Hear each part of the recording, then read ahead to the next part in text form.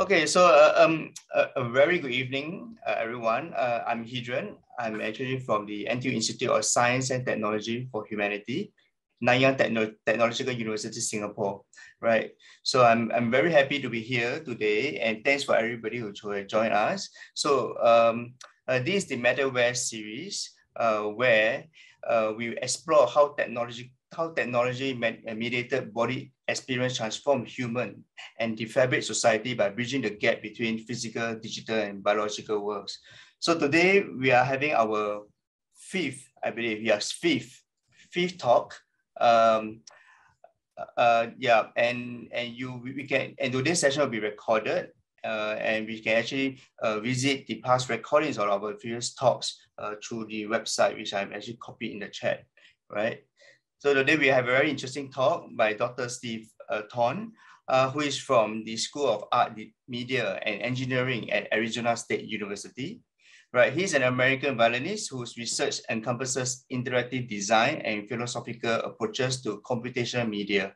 Right, so today he will be talking about wearable music and transacoustic violins, new paradigms of participatory and relational variable computing. Right, so in this talk, he will be discussing how to bridge the experience of the blurring of corporeal boundaries in live performance in the domain of variable computing. So without further ado, I would now like to pass on the stage to Seth for his interesting talk. Hello, Seth, over to you. Yeah. Thanks so much. Can we enable screen sharing so that I can show some slides as well? I'm trying to do that. Okay, here we go. All right, let me just share my screen, share the sound. Okay. Okay, well, thank you for that introduction. I'm going to be talking about two projects today, Wearable Music, which I've been working on for a couple of years, and a transacoustic violin project. So I'm going to trace the development of my work from the violin stuff into the wearables. And a broad question that structures all of this is, how can wearable technologies and tangible computing scaffold intercorporeal awareness? That's the primary theme. And how can we leverage this in research creation, artistic practice, and in learning environments? So I'd like to talk about all of these.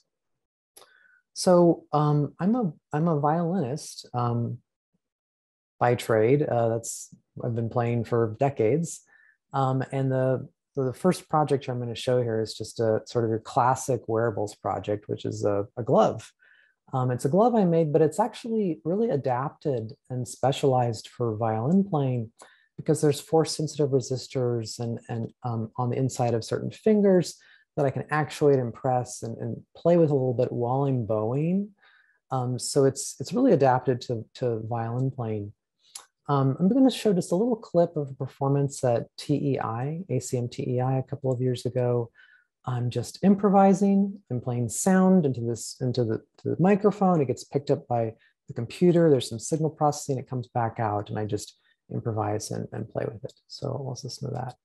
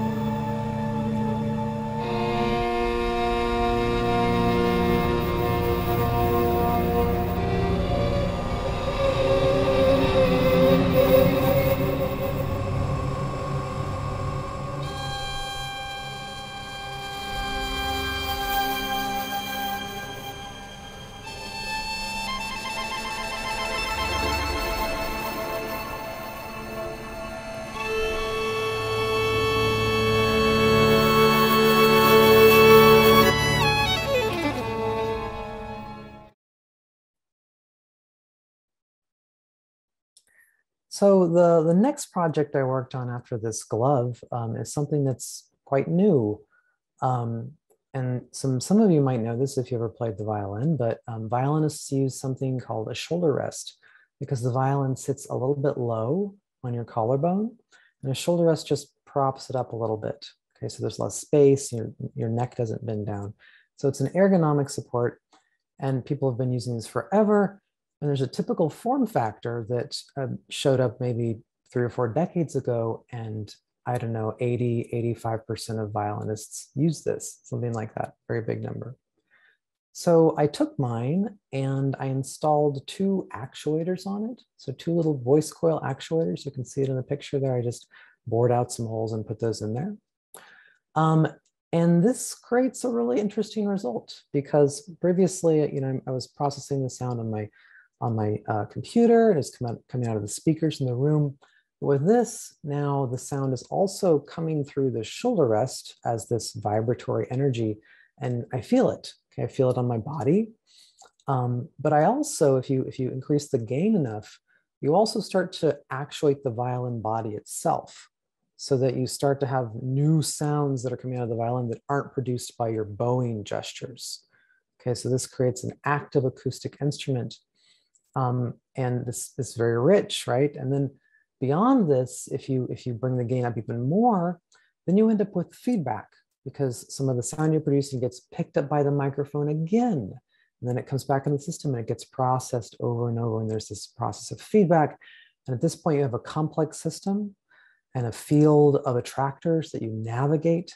And this is very fertile for improvisation work. So I'm just going to show a little bit of this, what this sounds like.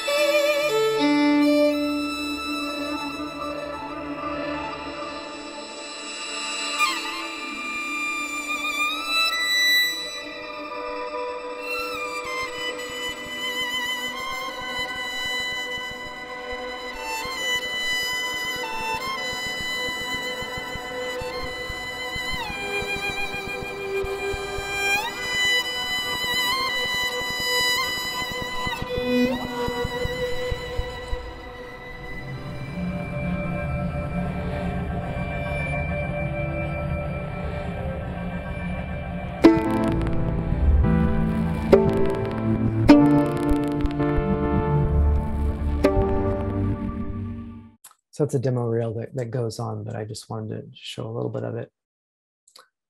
So from there, I created a new model, and this one's 3D printed, built from the ground up. And if you look at the picture on the right here, you can see the actuators that are flat on the bottom of this new model.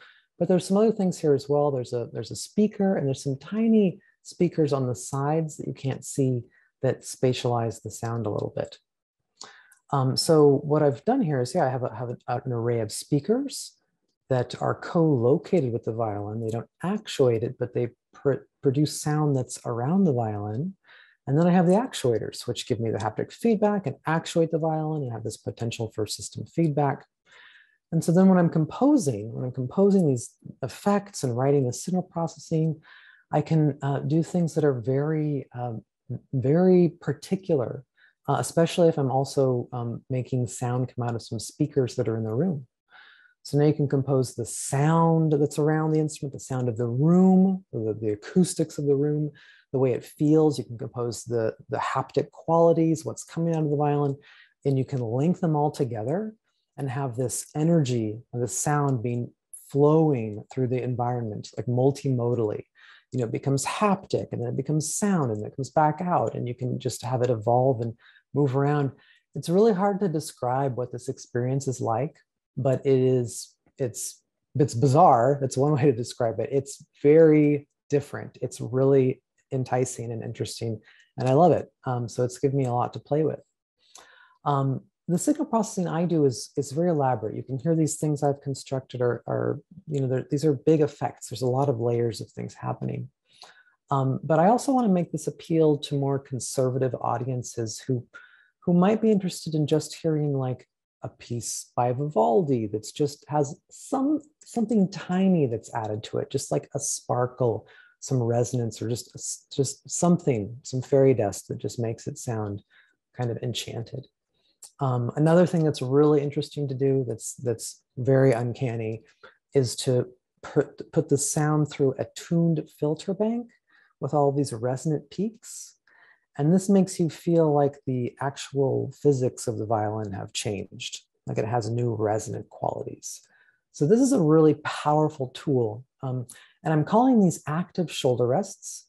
And I'm working on a big project to scale up development of these. And I'll talk about that in a second here. But before I get to that, I want to talk a little bit about the thinking here that I bring to this by comparing what I'm doing with the enigmatic origins of the violin, which I think is a really rich thing to reflect on. So there's not a very well-known philosopher, but he's becoming more well-known, Gilbert Simondon, who is a 20th century French philosopher of technical evolution. And he describes technical development as a process that moves from abstraction to something that's concrete, okay, from abstract to concrete. So I have a picture here of a violin table. Okay, so the top of the violin, and there's a piece of wood that runs along the back. And this piece of wood is called the bass bar. And it's located beneath the bass foot of the bridge. And it does a couple of things. By putting it beneath the bass foot of the bridge, you greatly enhance the lower frequencies of the instrument. I mean, it really enhances it. It becomes the violin, very powerful. But it also supports the table so that it doesn't collapse under the weight of the strings, which is something like at least 50 pounds of pressure. But the way the bass bar developed was as a thickening of the back of the violin, of that table, so that it wouldn't collapse. Gradually, it became this independent piece of wood. And then somebody shifted it over in some experiment and realized that it completely changed the sound and made the violin what it is. So in that experiment, in that little improvisation, you have this quantum leap, this sort of spontaneous moment where the violin itself crystallizes and that nobody anticipated. And it's all about the potentialities in the material that are uncovered through an abductive process. So abductive meaning that you're not working from a model. You're just tinkering and experimenting and playing with the material imminently. And I think that the shoulder rest that I'm working on is kind of like that now as well, because it's becoming functionally more synergetic and richer. It's adopting multiple functions. It's actuating the violin, it's lifting up, and it's doing more and more. So I think this perspective of tinkering and this style of working and thinking about the potentialities that are there that you can't anticipate is really, really important in many ways to the work I do and to the wearable music work. And I like to carry this style of thinking also into how I understand the way I develop the signal processing for the instrument. Because what I'm doing when I'm developing this, making these sounds, making these transformations, is I'm just playing with things. I'm trying little bits of code and changing things and picking up the violin and trying things in a different way and revising all of this without a model. Okay, I'm not building a generalized model. I'm just building a personal musical instrument. I'm creating the feature vectors on the fly. I'm deciding what's salient about the sound as I create the sound, like which energy bands are relevant, what kinds of attacks are relevant. And because this is a multimodal instrument with the haptics and the sound, what's happening here is an increasing symmetry between action and perception. So I'm symmetrizing action and perception. And if you think about the enactive approach to cognition, action and perception are undifferentiated, right? The idea behind this approach is that you have to move in order to see, and you have to move in order to feel. It's all about moving in the world and enacting a sensory apparatus on that basis. And this is an idea that I'll bring up again when I talk about wearable music. But the bottom line here is that everything crystallizes in the actual design process, the tiny decisions that produce a very highly refined instrument that's built without a model. And I think this is an important perspective to bring to wearable computing projects, this style of working and refinement. So the last thing I'm going to show here is just this quote that's very nice that kind of captures this from Deleuze and Guattari. We talk about following a flow of matter. And they're distinguishing the act of following from the act of reproducing. Okay, reproducing means reproducing a model and being distant from the material. But when you're following, you're right up against it. So they say it's a question of surrendering to the wood, then following where it leads by connecting operations to a materiality possessing a nomos. This word nomos comes from the Greek root nem, which means to distribute. So the nomos is this inhomogeneous distribution of matter. And Deleuze also connects this to the idea of nomadic science, nomads. So moving through an inhomogeneous space, okay, that's nomadic movement, following where things lead and staying very close to the material. That's what it means to refine a multimodal personal musical instrument using real-time signal processing. So I want to think about this more with the wearable music as well. But I want to show first this project that I'm doing now to scale up this work. And this was recently funded. I started a project called Remix and Reprogram the Violin with Rests.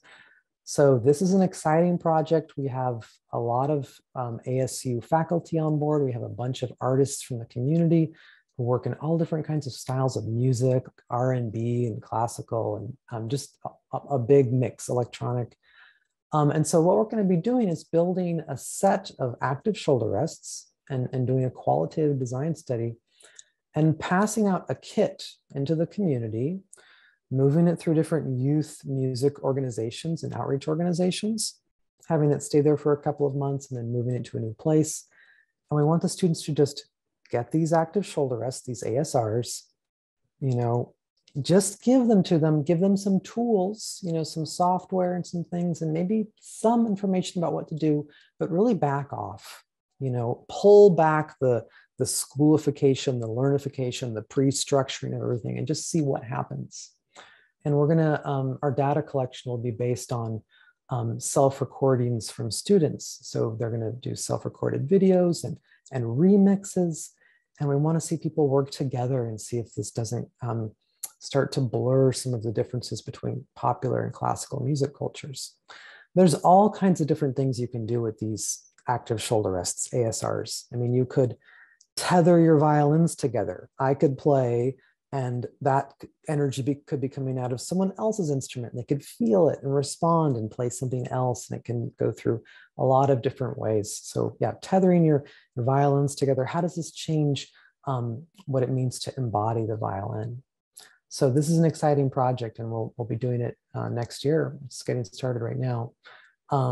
There's a few organizations that we already have on board. These are unofficial, but these are all people we're talking to, and there's a website too, so violinasr.org that you can go to if you want to get more information about it.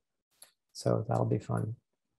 The last thing I want to show before I move on to the wearable music stuff is just a video of me playing a very, perhaps the most famous work for the solo violin, which is J.S. Bach's Chaconne from the second partita.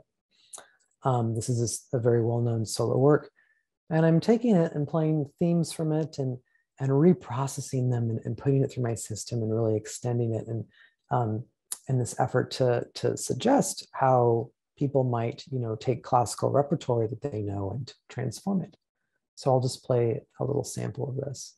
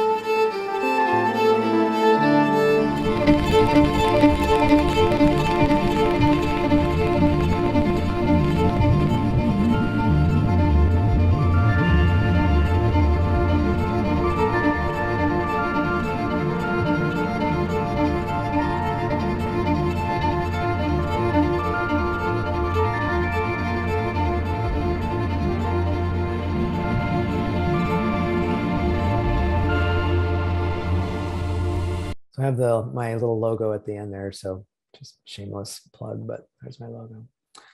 So I'm going to move on to the next project here, wearable music. And I like this term.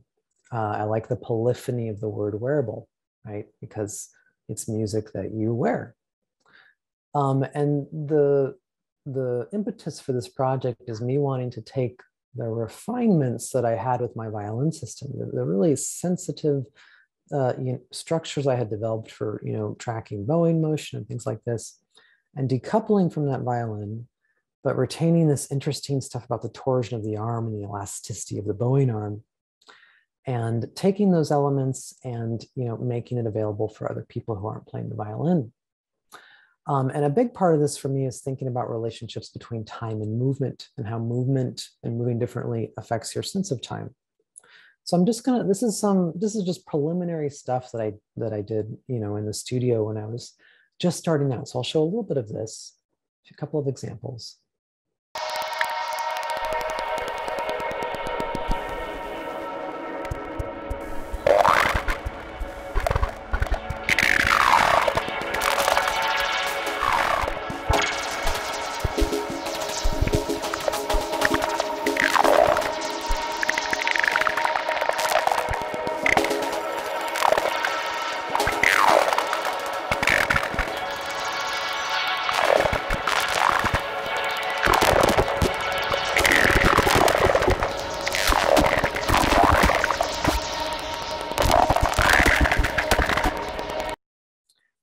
Another thing that's really important that I'm pulling from my violin work is the idea of entrainment. Okay, so I take entrainment here to mean broadly a system that both retrospects and anticipates activity, and not in a cognitivist sense, in the sense of the machine discerning your intention behind the gesture, but like in the way that waves form in a body of water, something like this.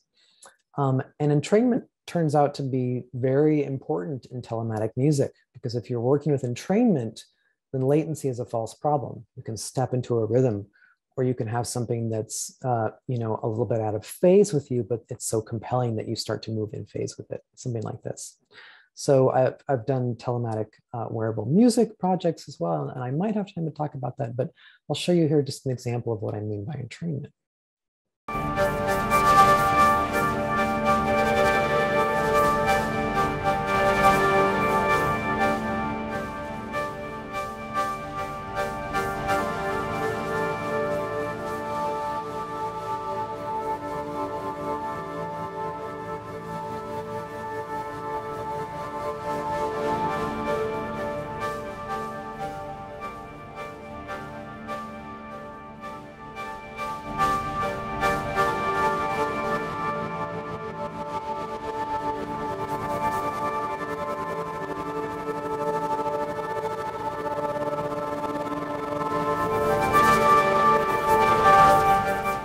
So having a lot of fun with that, and that's just the violin gesture, right? Bowing like crazy. So everything's violin for me. So I took these instruments, these prototypes, and I started working with a dancer and a choreographer, Haley Wilcox, who's done choreography for Sojourn Theater, which is a national theater that does public process and participation. And so I took some of these instruments and gave them to her, and I developed some software to make it really easy to kind of adapt some of these effects. And I also talked with her about expanding this, like getting more people involved. So this is my initial work with her. And then after this, I'll talk about collectively playable wearable music.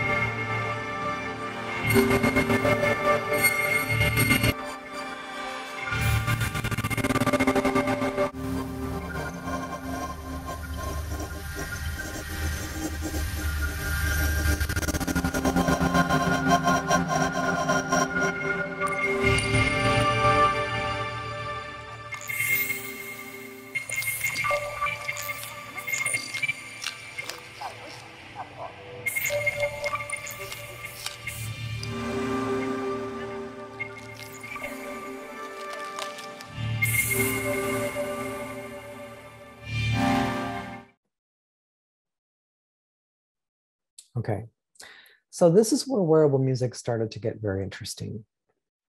Collectively playable instruments is what I'm going to talk about. So what I wanted to do, what I kind of got bored of, was instruments that are very highly individualistic. Okay, that's what the violin kind of was, and that's what it is to put something on a solo dancer who just moves around. And I think in the wearables community, obviously we do so much with embodiment, but we're beholden to this normative model of the cognitivist intentional subject, okay? What if you set that aside? What if you set that aside and instead you take an enactive approach, this enactive approach to thinking and to cognition, whereby cognitive structures emerge through ongoing sensory motor couplings. And a great way to explore this is through collective dance improvisation, because the experience there is very much about the blurring of individual and collective intention and volition. The experience that dancers describe as this switching or flickering even between leading and following, so that it's hard to say what's happening. If you're moving or being moved, becomes almost undecidable. So to facilitate this, I developed some software. I developed a software system that would allow you to design an instrument for one body. Okay, so for one sensor, you can make it very rich and just very refined. Okay, so one person, it's easy to do that for one person to do that development. But then you can turn around and replace each of the features with an aggregate statistic, like mean or variance or something like this. So you can quickly turn an instrument for one body into an instrument for a whole group of people that's based on aggregate statistics.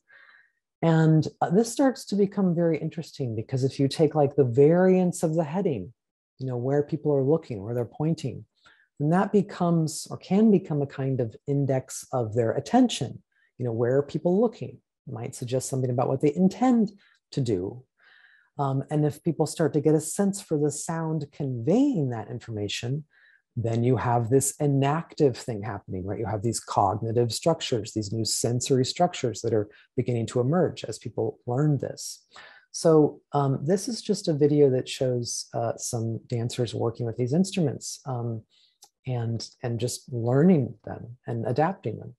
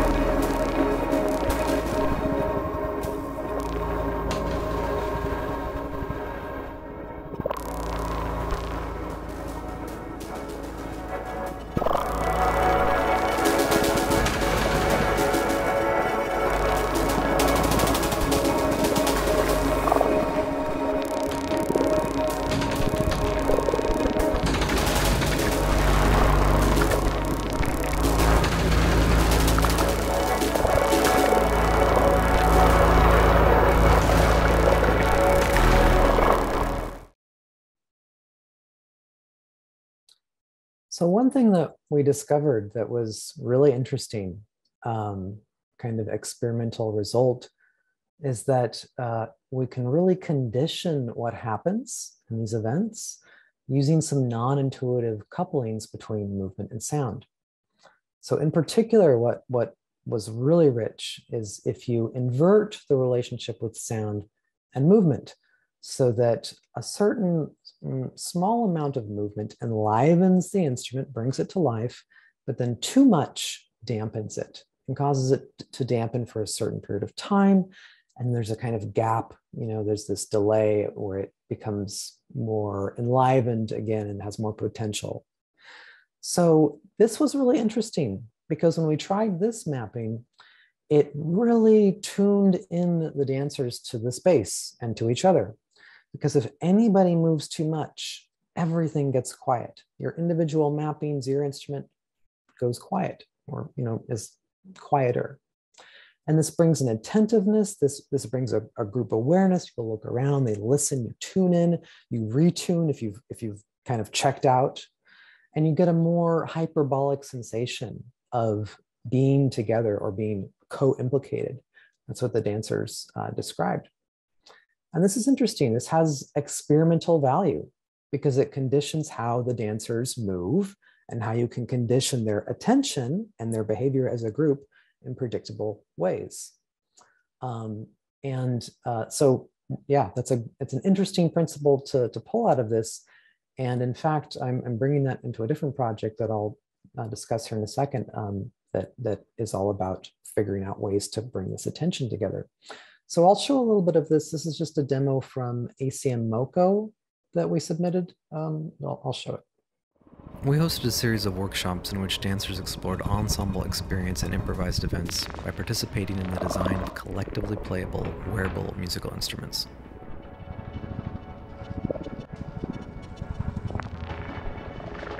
We discussed the progressive phases of layering and computationally creative learning that occurred during our workshops with epistemically and culturally diverse participants.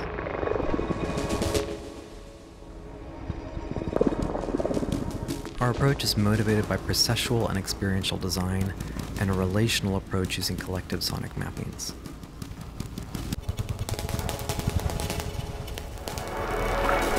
We outline a pre-reflective, pre-individual, less semantic approach to relational media synthesis.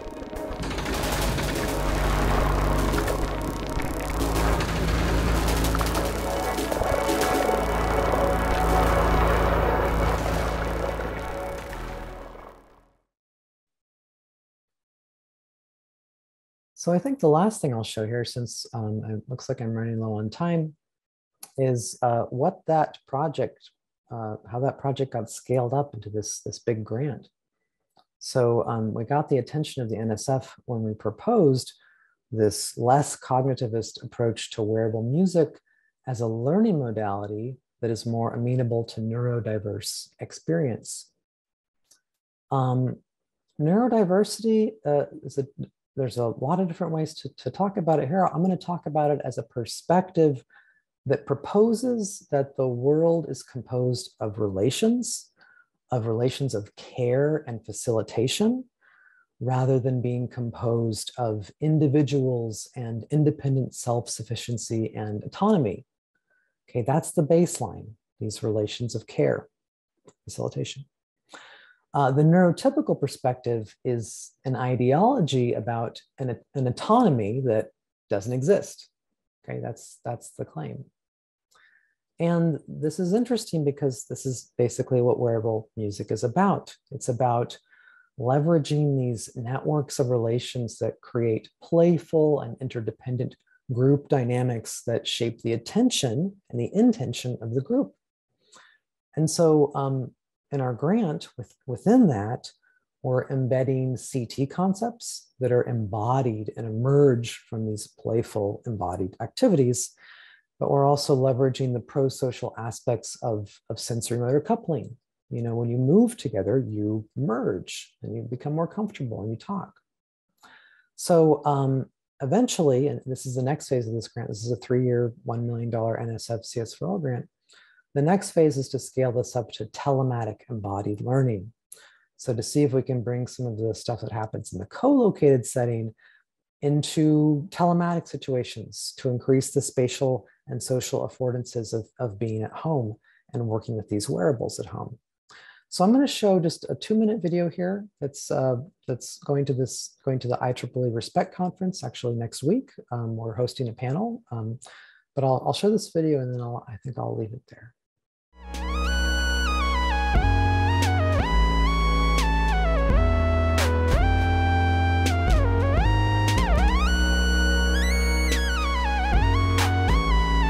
Especially some of our lower verbal kids, they're like, oh, when I do this, you know, it makes this sound, or when I do this, it makes this sound. They really picked up on it. They got it. The first time Jessica moved, their eyes just went, I mean, you just... It's exactly what we wanted. I thought it was a really cool feature, actually. Okay. Press.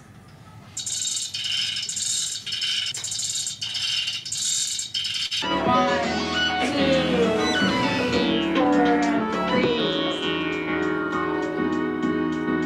3. And next up, I just want you guys to go really fast. Okay? 1, 2, 1, 2, 3, 4, and boom!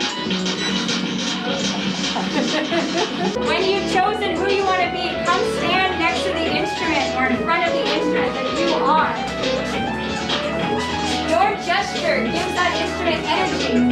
So wrap around with the next seat, make eye contact with Jonathan, and stand up.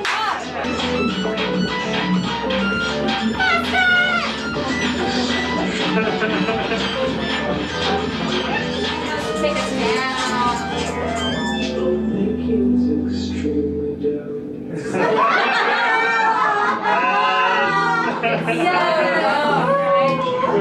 Let's just live in that languishing.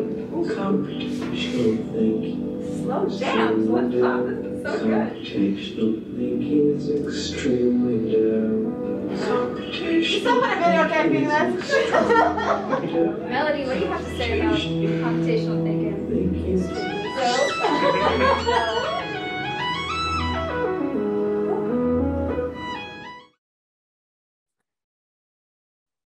So I think I'll leave it there. That was a really fun project. And that's the most recent work with wearable music. So thank you. Be very happy to take any questions. Thank you so much, Seth. Thank you so much for the talk. Yes, we do have some time for questions, and I'm actually wondering, are there any questions from the floor?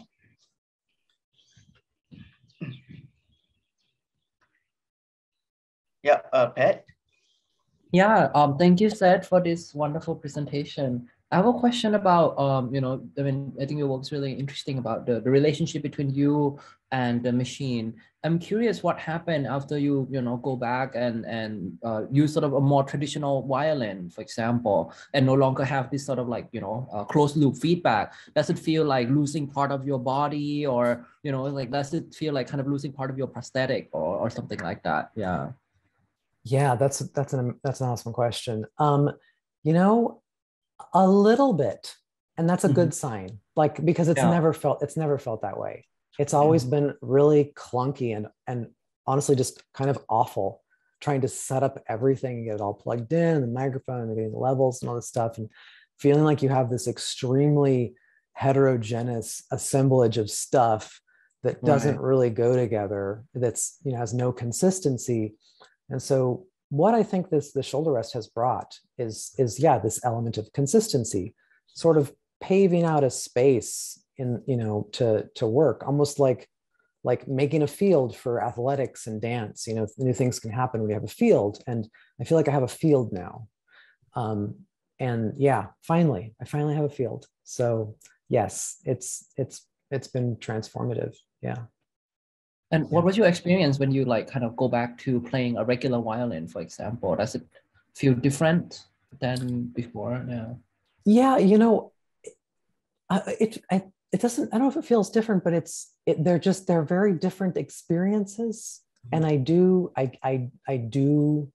feel a difference. I mean, you know, I've gotten used to this other one, and then I go back and it feels different.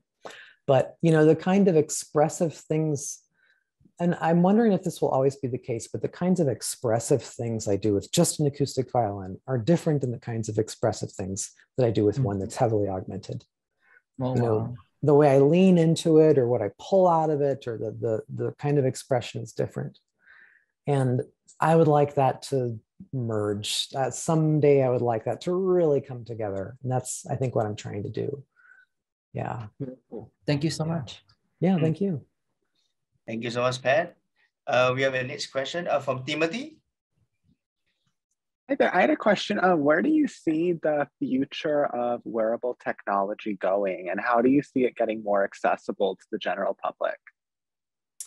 Yeah, that's a great question. You know, because the kind of work I'm doing, and especially in the middle of the pandemic, you know, I taught a course that's called Wearable Music, and I had to teach it during the pandemic. So all of a sudden it became an issue of finding technology that was off the shelf, that was accessible for students, so they could get it going and work with it, and we could kind of improvise with what we had.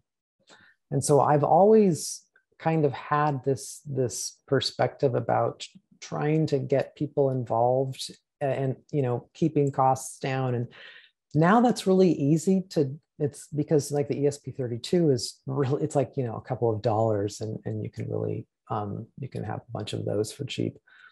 So for the kind of stuff I'm working with, this IoT stuff, it's becoming really available and very inexpensive and ubiquitous. I definitely want to see, I want to encourage my students to develop instruments in the way that I develop them, which is to spend time really refining and going after this kind of nomadic science where you're not following a model, but you're tinkering and exploring through trial and error and getting these highly developed instruments on that basis. Like that's kind of what I want to see. I want to see it as a minor citizen science that evolves in a captivating way. That's where I come from when I'm thinking about this stuff. I don't know if I have a vision for like the big picture, but that's where I am right now. Yeah. Thank you so much. Thank you. Yeah, I think that's a very interesting point that you know, the pandemic actually allows us to provide us with a different perspective to look at the things or things that we actually do in pre-pandemic times, right? I'm just wondering if you have some thoughts about, you know, the digital world, right? The impact of the digital world, where, you know, you can actually connect with somebody across the continent, like now, actually, right? In your field, in this new field of wearable music. Yeah. Yeah. So the telematic aspect. Yep. Yeah. So that's really interesting. You know, so when I had this class, this wearable music class I taught, basically we treated it as a kind of space to explore a lot of different ideas that we came across. So we went back and we looked at online orchestra projects. You know, we read about those and we saw like what worked and what didn't work. And one thing that didn't work, that people didn't like, was having a conductor up there who's conducting, who's like this rigid timekeeper. Okay, people didn't like this idea of the abstract metric synchronizing person who was keeping time. They wanted to have that be something that was emerging. Okay, so that was one thing. Another thing we looked at was we tried to think about, you know, what is the minimum signal of connectivity? What's the minimum signal by which you discern that someone is doing something intentionally, you know, and can you do that with wearable music? And so we went back and we looked at some of the participatory sense-making experiments, you know, in cognitive science. And there's one that's about putting people in two different spaces. They can't see each other, and they move their fingers along this strip, okay? And they can feel when they cross, right? They feel when they cross. There's a little click, a little pulse, but there's also like there's also a lure that's attached to their finger that's like a little decoy, you know, and there's some fixed object that's there as well. So there's little decoys and things to try to fool you. So you're moving your finger, you're moving it across, and you're scanning. And eventually, if you find the person's finger, what happens is you enter into a coupled oscillation relationship. You start to scan each other, and you start scanning, and then you perceive the intentionality. So we tried that. We tried that with wearable music. We made sounds and brushing sounds and closed our eyes and worked across the internet and saw if we could perceive a person versus something else. And that wasn't a very rich experiment, but it kind of got this conveyed the idea about this minimum signal. But through that class, we did develop some techniques that were really helpful to make us feel like we were together. One of the most important ones is to turn off Zoom, literally just turn it off, and go into an ocarina situation where you're just hearing, you're like, oh, somebody's moving, somebody's doing something, and there's no other telematic sense that's connected. There's no screen, because no matter if there's a screen, you will just look at it and be obsessed with it. You just turn it off. That was one thing. We figured out that entrainment works really well. Entrainment is quite powerful.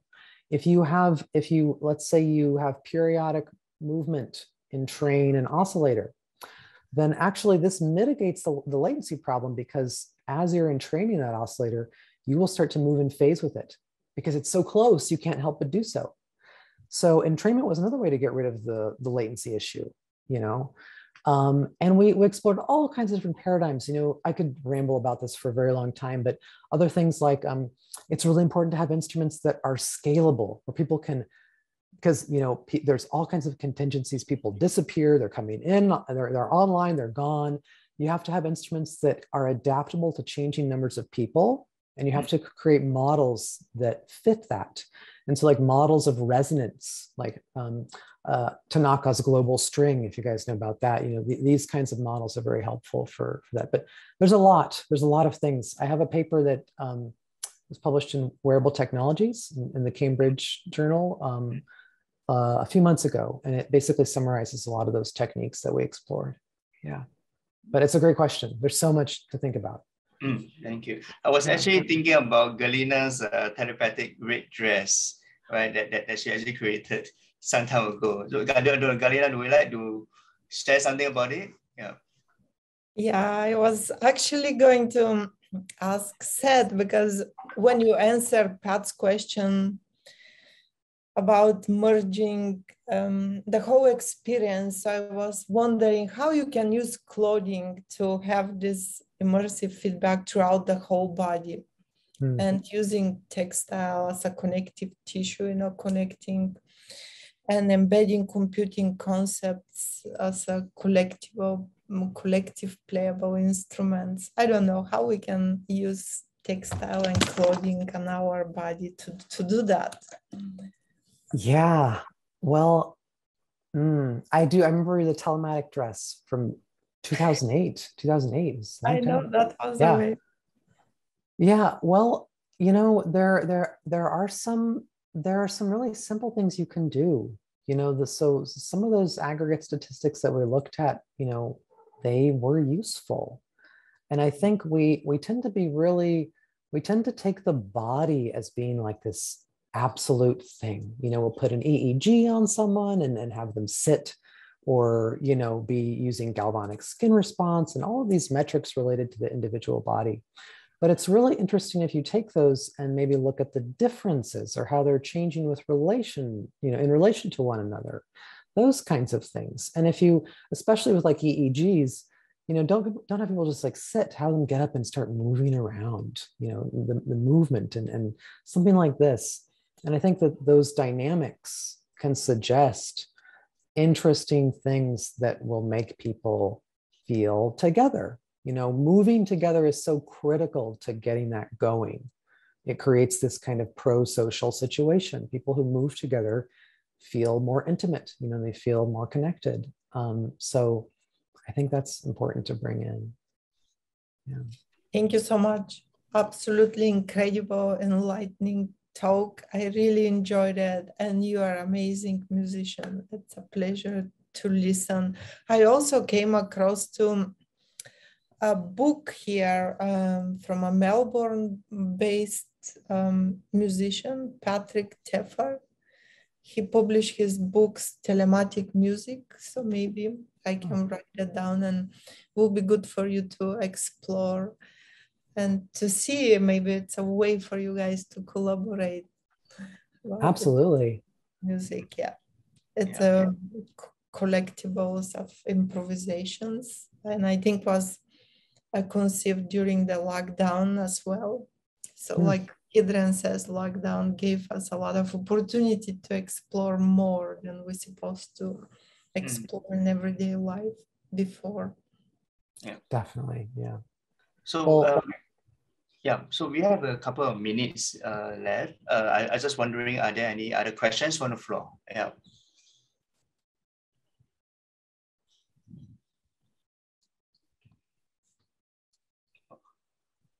Okay. Yeah. So are there any final thoughts, Steph? Yeah. Well, I just wanted to thank you for inviting me to this. This was a lot of fun and a great opportunity to talk. And I look forward to coming to these on Wednesday because this is great. So that's my final thought. This is a great event you put together. Yeah. Thank you. Okay, so maybe what I will do is that I will do a little bit of a promotion for our next talk. So our next talk is actually by Laura Fulano from IIT, and she'll be sharing something about cyborg disability, and it will be happening next week on the 25th at 2 p.m. Arizona time. Yeah. Okay, so looking forward to looking forward for all of you to join us as well. And I would also like to share so-called a competition that we actually organizing called the Global Digital Art Prize. It's basically open to anybody in the world. And this is our second time running this. It's a Biennale kind of a competition. And this year theme is on humanities and sustainability. So we are actually looking at basically anybody, including artists, scientists, engineers, and technologists to actually submit to this contest. Yeah. So so basically, I will just copy and paste the link into the chat and looking forward. Yeah. Otherwise, I would like to thank Steph once again for your enlightening talk. And thanks for joining us, and thanks for everybody who joined us today for this dialogue. Yeah, Galina, are there anything else to say? Yeah, you would like to add? Galina, you're on mute. Oh, same. I just want to say thank you to Seth for the enlightening talk. Thank you, Hidren, for moderating, and I cannot wait to hear Laura's presentation next Wednesday. So thank you so much. Yeah. All right. Thanks, Thank everybody. you, everyone. Thank you so much. Thank you. Bye. Thank you.